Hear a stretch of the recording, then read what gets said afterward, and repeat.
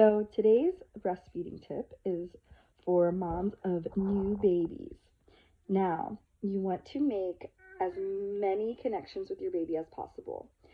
And one thing that helps you be calmer and actually helps your milk supply is smelling your baby's head.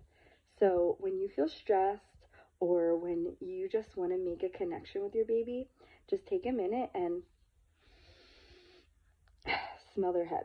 Now, her head doesn't smell as much but as when she was a newborn, but it still smells in a way that can send some sensations throughout your body.